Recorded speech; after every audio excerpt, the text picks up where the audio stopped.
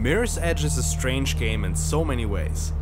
It was released during an international economic crisis and was overshadowed by other gigantic game releases, but it managed to cultivate a large enough following to warrant a sequel. It also is largely responsible for the popularization of parkour mechanics throughout the games industry.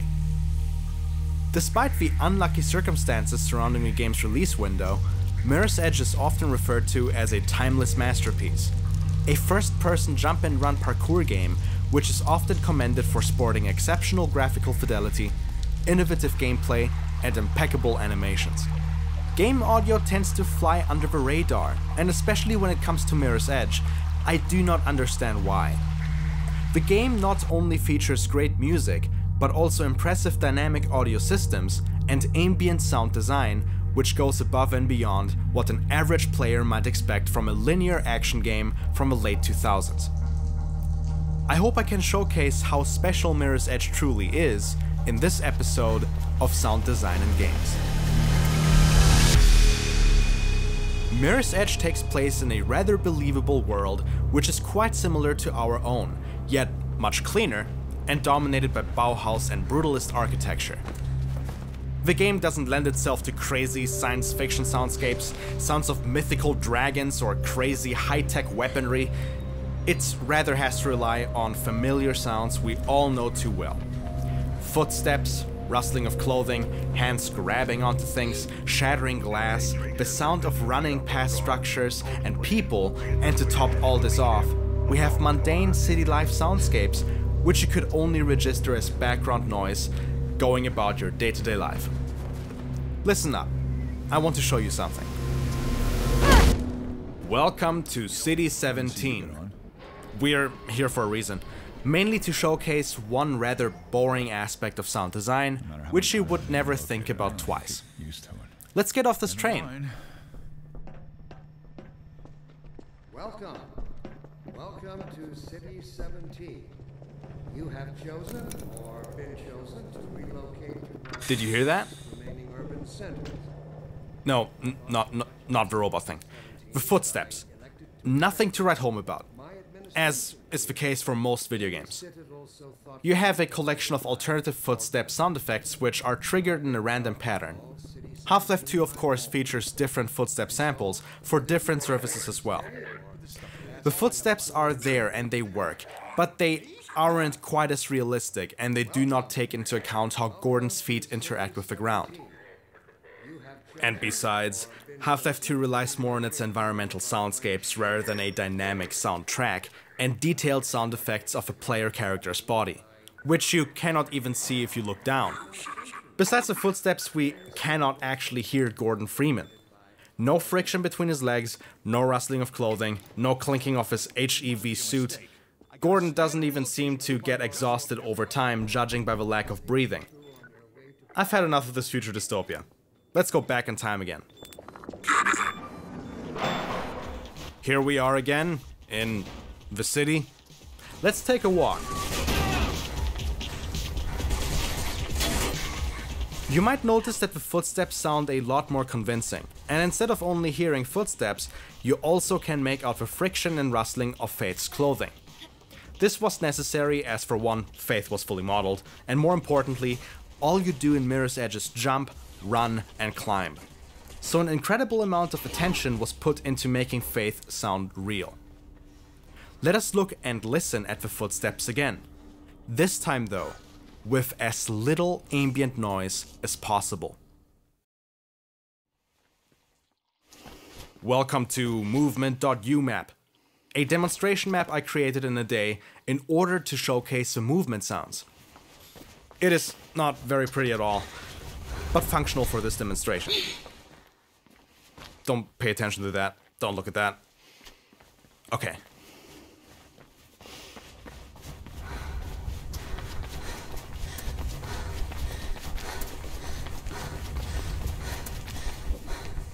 The interesting thing is that footsteps are actually composed of multiple sound effects. The movement sounds are played at specific keyframes of the animations and consist of a foot plant, foot lift, and a cloth sound which originates from Faith's baggy pants, at a keyframe when both legs touch each other in the movement cycle. This ensures that footsteps always sound accurate if a player decides to modulate the running speed. The movement also possesses an escalation system which dictates what samples are chosen for varying movement speeds. Different sounds for sneaking, walking, and running exist to make movement feel even more natural. And there even are appropriate sounds for Faith readjusting her body while turning around in place.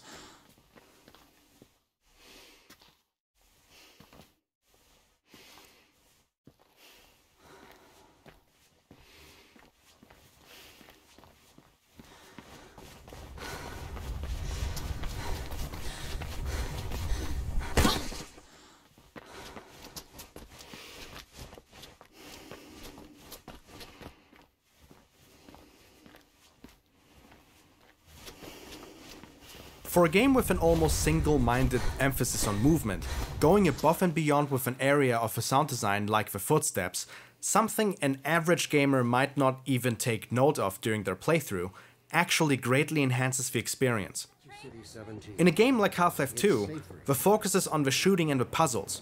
You most likely would not notice some repetition and simplistic design of the footstep sounds. For Mirror's Edge though, this kind of thing would have stuck out like a sore thumb. So I would say that the time the sound team put into this absolutely paid off. Wall runs also got their own footstep and foot release sounds. This is not the only part of the puzzle for making the movement sound great though. We also have interactions which involve hands touching different props, like pipes, ladders, and various different surfaces hands have to touch in order for Faith to climb on top of them or vault over them. Everything you could think of in terms of movement is accounted for, and that is great. We also hear more interesting details in other movement options. Vaulting, for instance, is accompanied by whooshing sounds, which I could only distinctively hear in my test map. When swinging from pipe to pipe, you can hear a distinct ring when swinging off the previous pipe.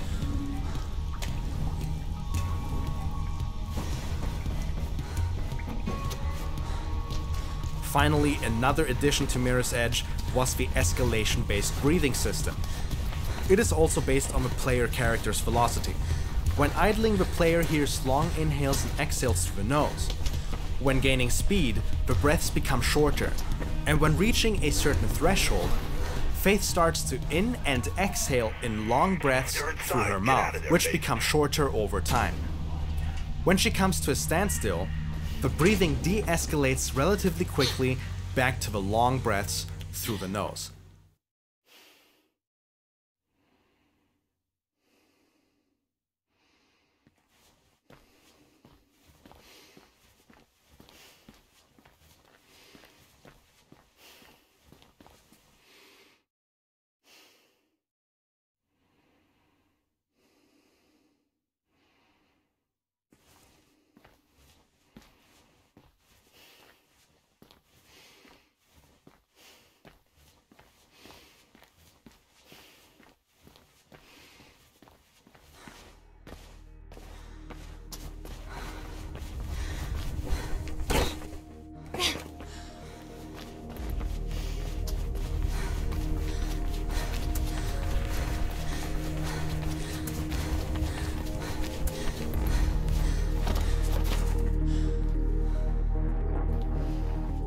All of these sound effects working together greatly amplify the experience of playing as Faith. It is great that thanks to the sound team's efforts with the sound design, Faith can truly feel like a living, breathing person, a character audiences can get immersed to play as, something that is often lacking in other first-person games. For movement, animations and sound effects have to work together. The same rings true for combat.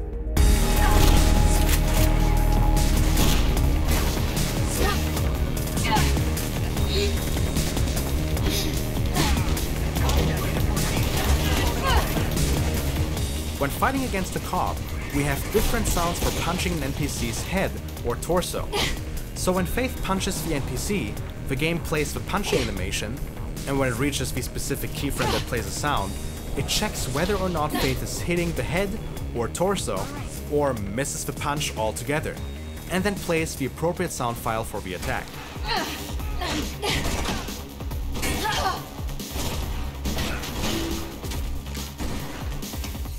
Speaking of combat, guns are pretty much carried by sound design entirely.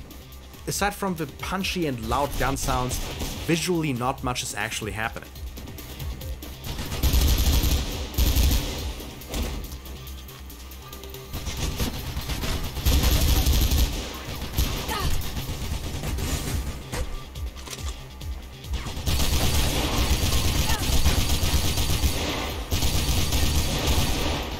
The guns might sound similar to guns from another game, which sports way more shooting and no parkour at all. The similarity isn't coincidental. Ben Minto, one of the guys who worked on Black's guns, also happens to be the same person who handled Foley recordings and creating the gun sounds for Mirror's Edge. No custom gun recordings were done for Mirror's Edge. Instead, they were designed by combining previous session material and library source. Some of the gun sounds were initially intended for Black 2, an unannounced and unreleased sequel, before finding their way into Mirror's Edge. One giveaway for the gunshots not being real becomes apparent when taking a listen at the shotgun sounds.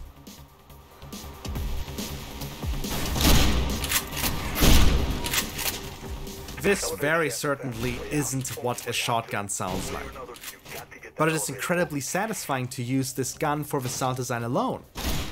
The assault rifles and machine guns especially are incredibly loud and maybe even a bit distorted when fired.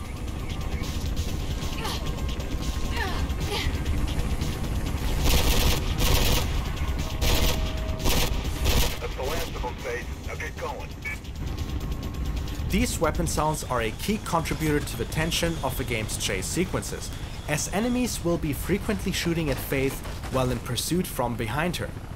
The booming firing sounds create a clear sense of immediate danger for the player.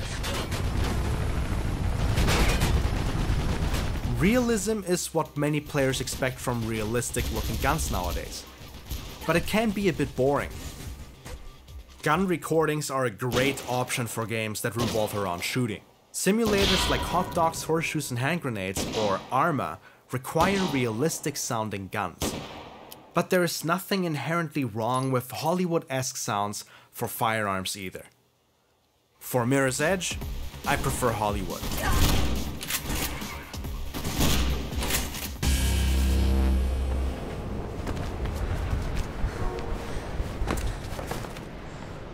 Before we delve into Foley, there is another important thing to touch on, which also hinges a bit on movement. One design principle of Mirror's Edge was that any noise you hear in the game has a source. Air conditioning units make noise, and some of them are broken and emit their own characteristic rattling sounds. Pipes have water running through them. The traffic can be heard throughout the city, and certain locations also feature special soundscapes, like the storm drain section of the Jackknife chapter, which features many sounds of flowing and dripping water. Ambience also has something to do with movement.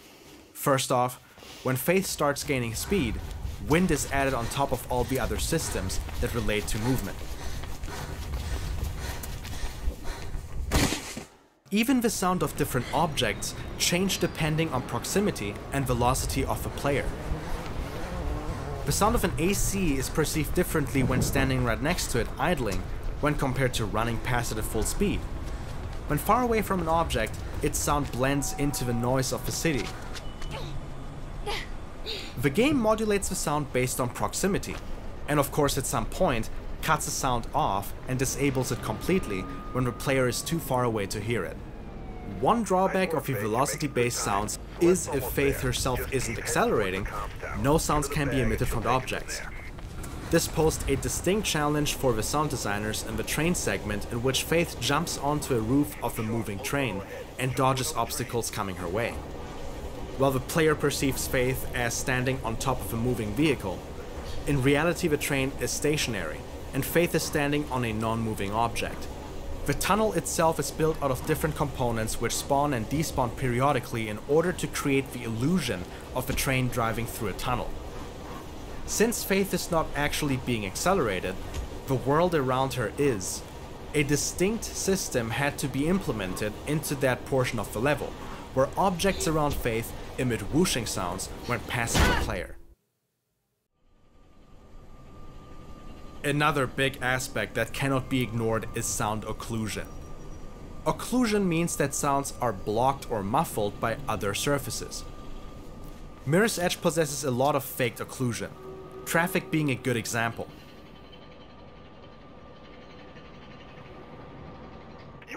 By walking away from the ledge, the sound of traffic is occluded more and more, making it less prevalent the further you distance yourself from the ledge.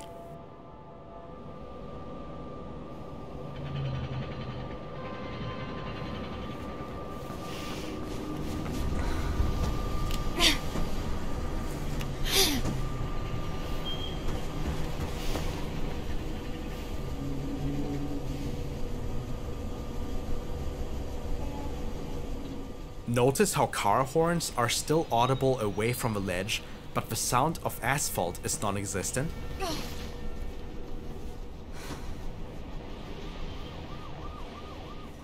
Or when walking indoors, the sound from outside gets muffled.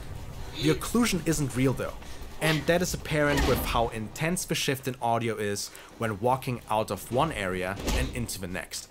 Take a listen.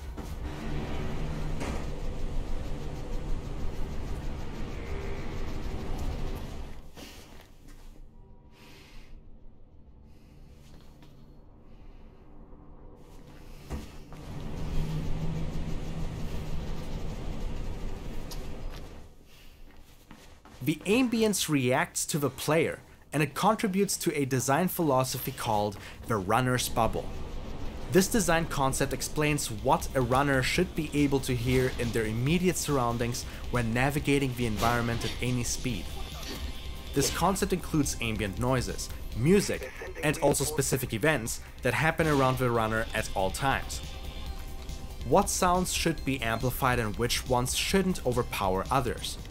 The experience of standing still in a corridor may not be as exciting as running past it, but both experiences feel natural as there are a lot of audio sources going off at the same time. Other decisions have been made which stray away from realism and take over a functional role.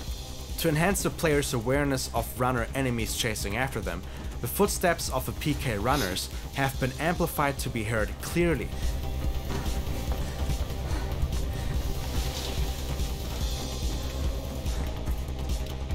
This invokes stress in the player and lets them know how close the PKs are and from what direction they are approaching Faith from.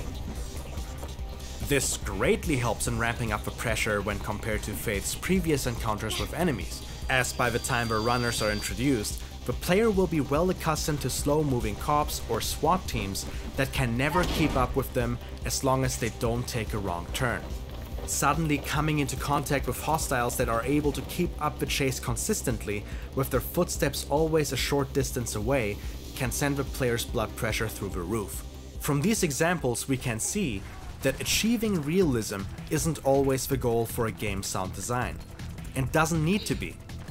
As the name implies, sound is design, which means that the experience can be crafted to invoke emotion and provide function while being believable. Many times the sounds we hear aren't actually produced with the exact same materials we would expect, which is what Foley most of the times is about.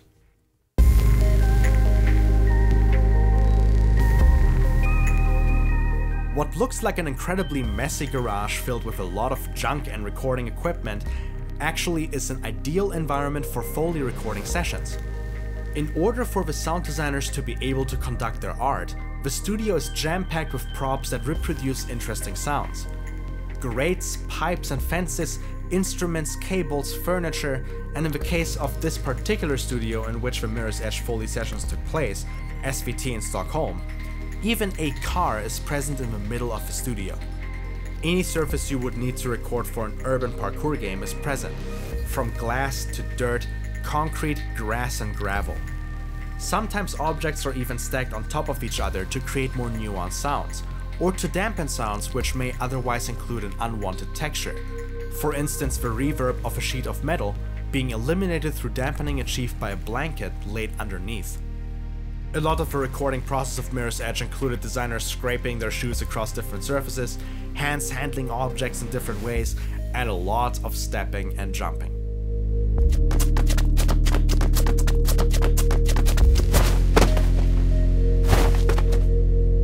For most surfaces in the game, the designers had to create footstep and handstep sounds, together with soft, medium and hard landings. The recording process was quite strenuous for the footsteps, as not only one but several footstep and lift-off sounds have to be recorded in order for them to sound natural in-game when played in a random pattern.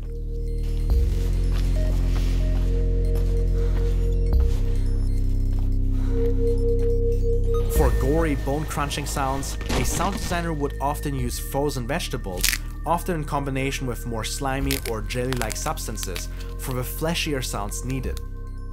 In terms of hardware and software, a lot of processing happened with most sound files using various filters and software. For microphones, both a TLM-103 and a DPA-4011 were used. Discussion and experimentation also happened all the time, specifically regarding how certain sounds should be recorded. Should the microphone be positioned at foot level, or should the microphone be positioned at ear height? Recording at foot level may reproduce cleaner audio, but what if those sounds sound weird as the footsteps would appear at ear's height? Should the microphone be positioned off axis or not? If we point the microphone right down at our feet at head level, we might simulate the sound of footsteps while tilting the head down at our feet, but footsteps might sound off when looking ahead while running. Another issue was that you couldn't just run and hold a field recorder to record the footsteps. Holding a microphone introduces sounds originating from handling and operating the recorder.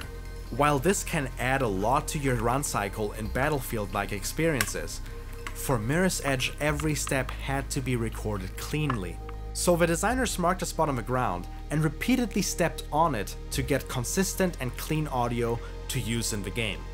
In the end, a lot of the recording process also consists of feeling things out. If it sounds right, it's right. And that is one of the more magical aspects of Foley recording.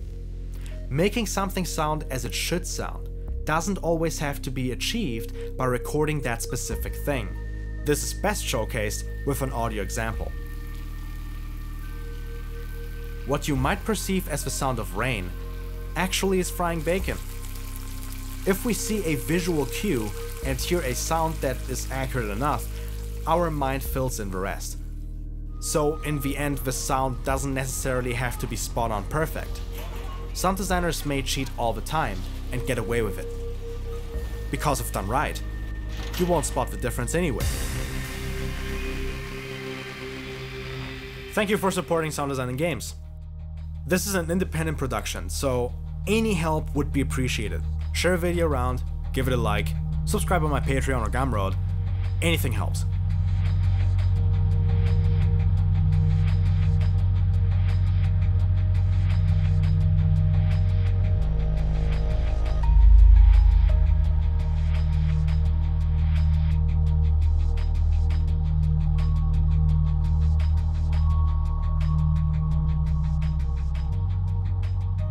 Well, we got pretty much every subject covered so far. We need to take a look at one of the most memorable aspects of Mirror's Edge's sound design, which would be the music. Mirror's Edge would not have been the same without the stunning compositions of Magnus Birgersson, or as we best know him as, Solar Fields. Mirror's Edge almost feels like a game that was made and can only work with the Solar Fields sound. And as it turns out, this is no coincidence. For the Mirror's Edge project, I was really lucky because they wanted to have the Solar Fields sound. Oh. Yeah, they wanted Solar Fields for the music. So that was quite easy for me, you know. But of course you have limitations to work around, everything needs to work. And yeah, basically it was like when I was producing music for my normal albums or whatever, you know, but slightly different, of course. But after chatting with Magnus, he offered to connect me to the audio director of a project, who funnily enough also named Magnus. In my conversation with Magnus Walterstad, I found out many interesting bits of information revolving around the sound design of the project, which was discussed in this production earlier. But I also heard the story of how Solar Fields was brought onto the project. Walterstad grew up listening to many kinds of music, but he was especially infatuated with synthetic ambient music. When he was working on a concept video for the project, he was listening to Pandora, a music streaming service of the time. Pandora could recommend music based on what musicians and music genres the user liked. The algorithm then recommended a music project called Hoover Network and a track titled Cocoon Moon, which was a piece by Solar Fields. Walterstad researched Hoover Network and found that the project was composed of a French musician and a Swedish artist, who coincidentally even shared his first name. Walterstad thought that this kind of music would be perfect for Mirror's Edge, and the thought of working with a Swedish musician excited him. So he began phoning every person named Magnus Birgersson he could find. After only 2 or 3 phone calls, he finally found Solar Fields. Walterstad offered to bring Solar Fields onto the project, and soon after Walterstad sent concept material to see what Birgersson could come up with. The music he got back was almost spot on, and he described that for a majority of the project, very little direction was needed for the music. To quote Walterstad in regards to his work with Birgersson, he said this: "When you don't have to direct someone, that's when you know instantly the result is gonna be awesome." So Solar Fields just conducted his work as he would for an album. The music was recorded off hardware synthesizers and it was composed in stems. Stems are different components of any given music track. For instance, percussion, noise and bass could be 3 separate stems which could be mixed however the musician wanted them to. Birgersson only had to keep a few guidelines in mind. For instance, reverb shouldn't be present in the stems if the level isn't taking place in a large open space, like the cavernous storm drains. Interestingly enough, Birgersson didn't even play the game while composing the music for it. I had screen captures, and sometimes, of course, I was up in Stockholm in the studio, and I had meeting with the level designers, and then I could play through the game. But when I was working in the studio, I had no access to the build or whatever. No, I mean I had playthrough videos, so I could actually see and look on how each level were working. But everything was, the whole game, nothing was finished when I was started to work with it, you know. So it was a constant development. And that's why I also had meetings with the level designers and everything. So I had their input also, what they were hearing in the level and that kind of stuff. What helped the designers in implementing Solar Fields music was pre-planning and stingers. The designers had an idea of how long each segment would take for the player to complete, and where exactly a music track would change to another. But since music isn't mixed dynamically in Mirror's Edge, the sound team had to settle for stereo music tracks which play when triggering events in the level. Here, for instance, the music resumes when Faith barges through that door.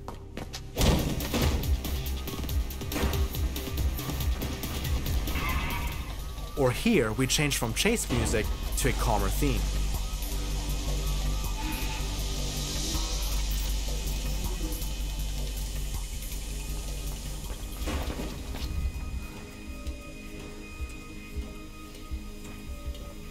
Many times tracks do not transition well into each other when crossfaded. So the sound designers employed stingers and reverse stingers to hide dissonant transitions.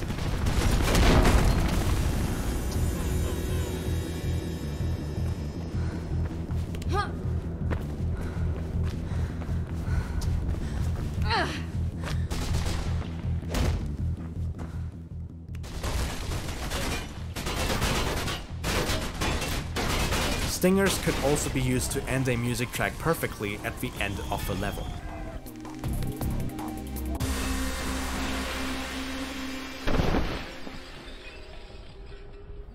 The music wasn't always implemented in this way. While the music we got in the final product is absolutely excellent when experienced both in and outside of the game, it wasn't truly dynamic. Remember the stems we talked about before? Initially, the game mixed stems dynamically with a beat-based system, depending on what was happening in the game. This was another aspect of a runner's bubble, dynamic music which responds to the player's actions. So depending on if Faith idles, accelerates, fights, or runs at full speed, the soundtrack would be different. This again is best showcased in an audiovisual example.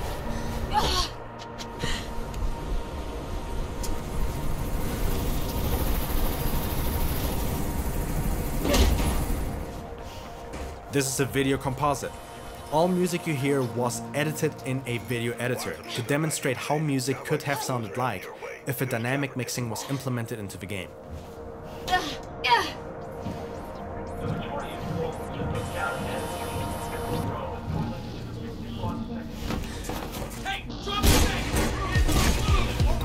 Just get the hell out of there.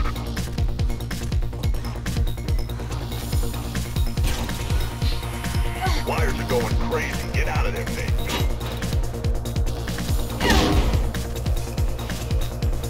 Attaching Möllerstedt. You there, Sal? What the hell's happening? I can hear gunshots and that bird seems a little too curious. Faith's on her way. Get your ass ready to move.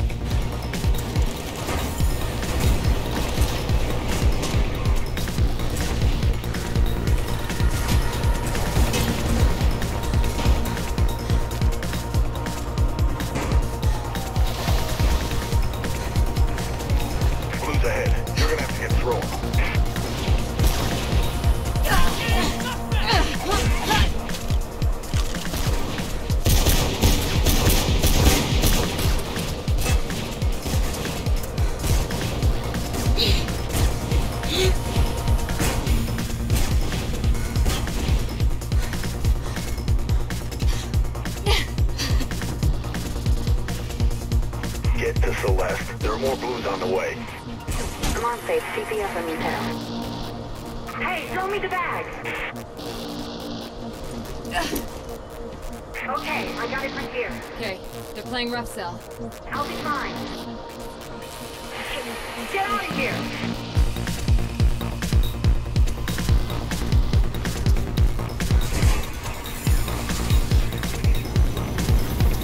You gotta get off that roof, Faith. Don't care how you do it, just do it.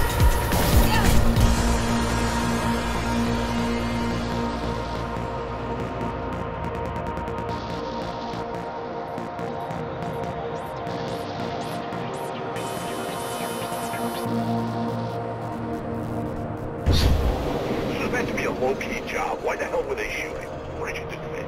Nothing. They just opened fire. Don't know what the hell's happening. I'll ask around. Get your ass back to base, Faith. I hope you don't resent me for uncovering the secret. You might feel a bit disappointed knowing that this awesome dynamic music system was omitted from the final game.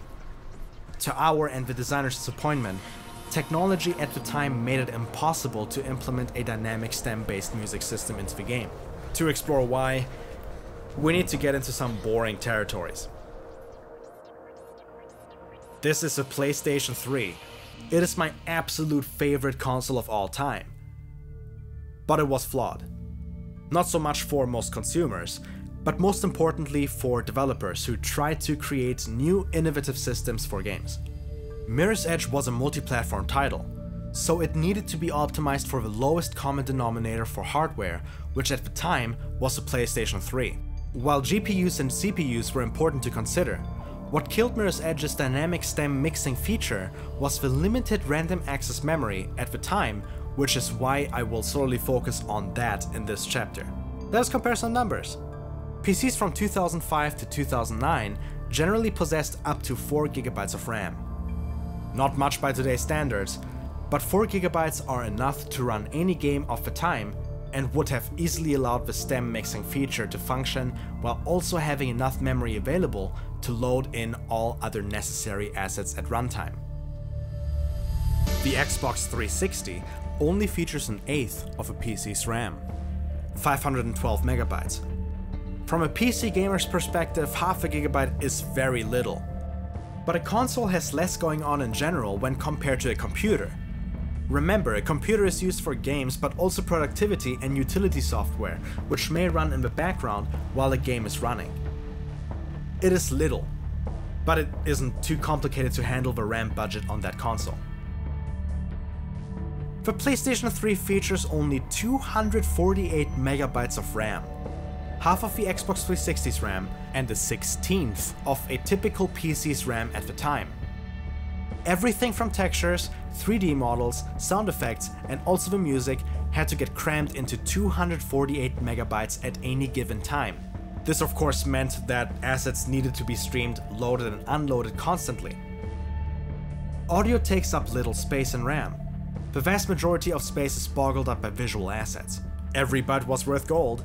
So what often happened during development was that the sound designers would sneakily implement longer audio files to reserve space in order to ensure that enough RAM would be free for anything they planned to do in the future of the project.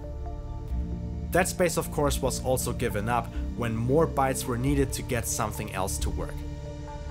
For a console that already doesn't have much RAM to spare, implementing a soundtrack that requires up to 6 files or potentially more to be loaded at all times was too much to ask at the time. Sadly, the stems had to go, but luckily, the great music stayed.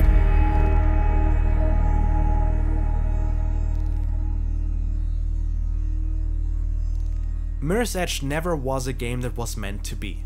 It wasn't a game that was written down in a notebook, somewhere to be found in one of the designer's drawers. And many of the decisions made for the game arose from circumstance. For instance, the game got its iconic look one day when the developers needed to load up the game without textures to debug a problem, only to find out that the game looked beautiful without them. The concept of the game was synthesized out of many tried game concepts, which for one reason or another were redone or scrapped entirely. It could maybe be considered a happy accident. The game wasn't destined to feature Solarfield's music from the beginning of the project. Birgersson just happened to have a dedicated fan on Pandora, who just happened to be an audio director working on DICE. And that guy, like Birgersson, was called Magnus too. Something that was no coincidence, however, was that the people behind Mirror's Edge were highly skilled, motivated, and harbored a mutual understanding on what their project was supposed to be about. That understanding spawned a game that had an art style like no other, a playstyle that was alien to the gaming scene at the time, one of the most interesting and instantly recognizable protagonists ever designed, and of course, a soundtrack that is just as striking as the many locales the player may find themselves in. Hopefully this production cleared up some questions you may have had about Mirror's Edge, or maybe you were able to come to appreciate the work of the many sound designers that made Mirror's Edge sound great. Thank you for watching Sound Design in Games.